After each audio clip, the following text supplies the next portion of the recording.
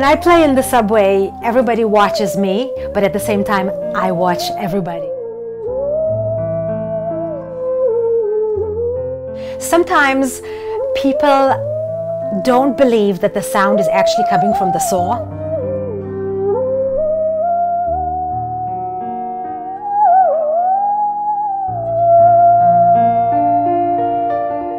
My name is Natalia Paruz, but everyone calls me the Saw Lady.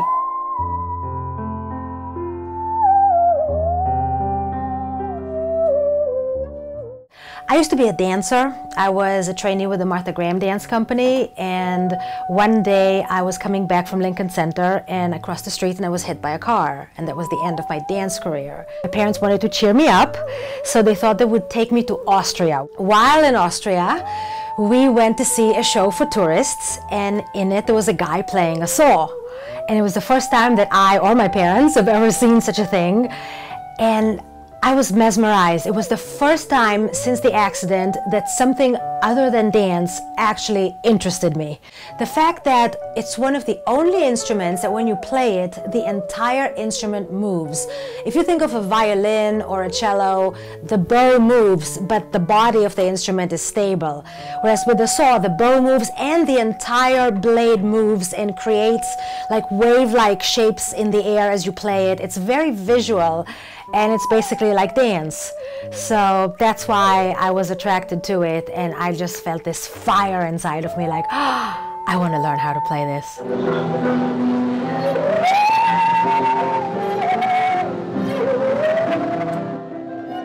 I started playing outdoors on the streets. The way it happened was I used to have this job as a souvenir salesperson at the Broadway shows. So I used to bring the saw to work with me, and on my free time I would go and sit outside of the theater. There was a parking lot there, and I sat at the remote corner of a parking lot. I didn't want to bother anybody, you know, I just wanted to practice, learn how to play the saw. But one day this guy and his son came over, and they stood next to me listening for a while, and then the guy took a $5 bill out of his pocket and handed it to me. And I was like, why are you giving me money? And he said, well, we really enjoyed hearing you play and we want to show our appreciation. So when winter came, rain, snow, cold, I didn't want to stop playing, but I couldn't continue to play on the street. So that's when I first ventured down into the subway. And I didn't know anything about playing in the subway, so I was kind of trepidatious, but I said to myself, oh well, I'm just going to go into the subway, I'm going to set up, and if I don't like it, okay, I don't have to stay. Whenever you see hooks like these on a subway wall, that's a sign that this is a Music on the New York spot. Those hooks are waiting for the banner. I started to play, and the first thing that happened was I noticed the acoustics. The acoustics in the New York City subway is the best ever. And I can tell you because I've played at some of the best concert halls in the world. I've played at Carnegie Hall, at Lincoln Center, at Madison Square Garden. Their acoustics doesn't even begin to compare with that of the subway. There are only 28 locations within the subway where you can schedule.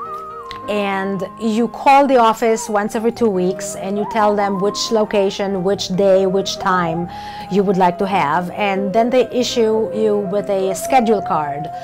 So that spot is reserved for you. Now the reason why I like it is because when I used to freelance, I would spend like a whole hour on just finding a location. I would have my mind set on a particular location. I'll get there, it's taken. So I go to another location, it's taken. And meanwhile, I'm schlepping my gear up and down stairs. By the time I finally find a vacant spot, I am so exhausted that, you know, having a space that is allocated to me is a huge help to the buskers. For me, anytime I feel like playing, all I have to do is step out of my house and, you know, the world is my stage.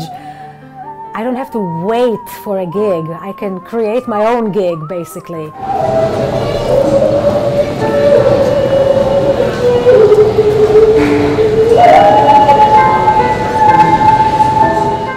I have played in many different subway stations, and in places where there are no subways than on the streets.